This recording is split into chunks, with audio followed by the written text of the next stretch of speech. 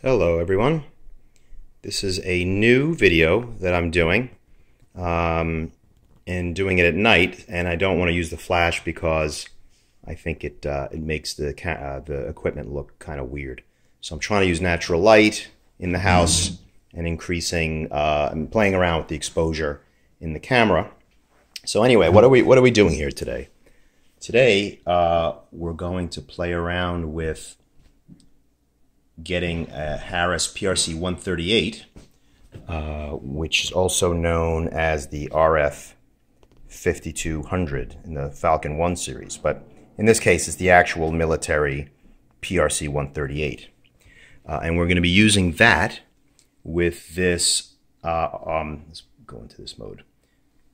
We're going to be using the PRC-138 with the Harris 5833H. Now this amp is designed to be used not with the PRC-138, but the PRC-150, which is the successor to the PRC-138.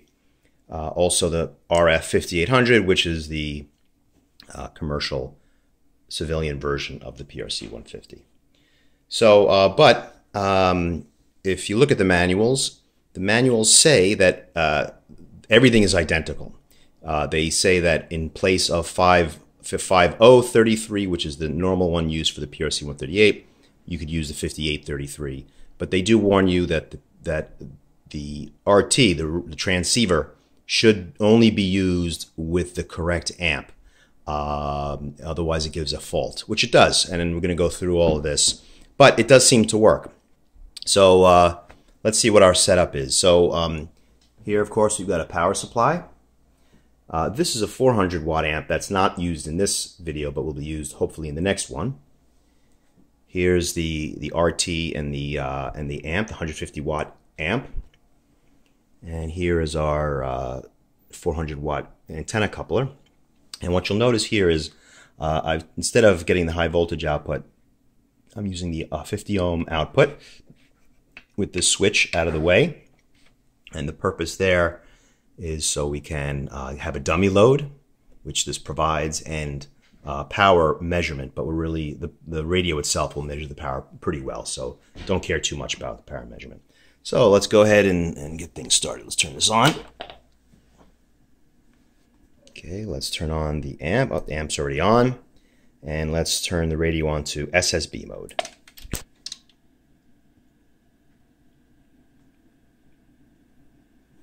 Okay.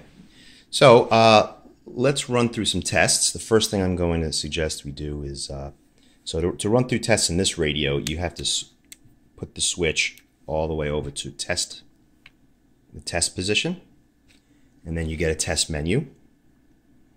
Before we do the system test, let us do a VisWar test so we can hear some activity.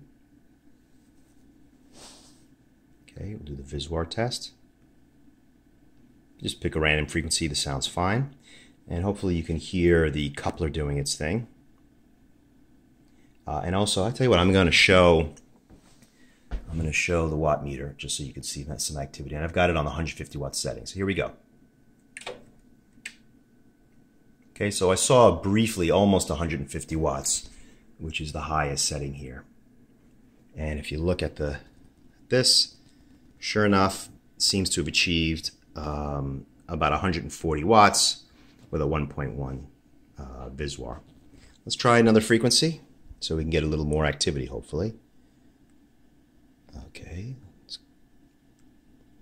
let's try 7150. This is totally, oops, got the wrong frequency in there. 07. Really pretty much a random frequency. Okay, 150 watts complete. So what this tells me, and we'll do it again if you want to see this. Yeah, you can see briefly 100. And this time around 138 watts. But what this tells me is that the PRC-138, in conjunction with the 5833 amp, works a charm. Even though they're not supposed to work together. Getting 130, 140 watts out of a PRC-138 is a pretty good deal. But now let's take a look. Let's take a look at the real situation here and go back in test mode. Let's do an actual system test, and you'll see this is where the problem lies.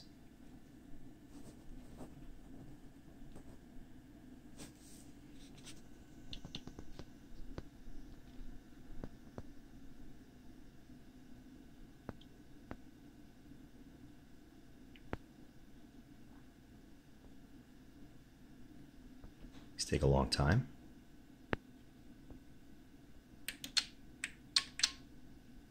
Okay, A30 fault 01. I haven't actually looked that up yet in the manual, which I may do. But that's what happens. So it doesn't like to talk to the 5833H. It prefers to talk to the 5033. And I suspect that there's some firmware in the amp that reports back details to the transceiver, and the transceiver doesn't like those details. It expects a different model or different version. But either way, the darn thing seems to work just fine, and I would not hesitate to use this at all, especially since if you look at the diagram here, the feedback from the amp to the radio in both cases, in the 138 and the 150, is an analog feedback. I believe it's 0 to 4 volts or 5 volts, 4 or 5 representing full power. So because of that, I have got some confidence that even though these are not talking to each other from a data perspective all that well, that I don't think anything would be damaged, and I think that the linearity of the amp would be just fine based on that feedback. So there you have it. That all looked good, and I will. Let's see if we can find anything. Well, that's the end of the video. Hope you enjoyed it. Next up, the next video, we'll play with this 400 watt amp. That's going to be a little harder because I have to go dig up a dummy load, a kilowatt dummy load or something that'll handle it. All right. So one final look at the whole thing. And there it is. Talk to you next time.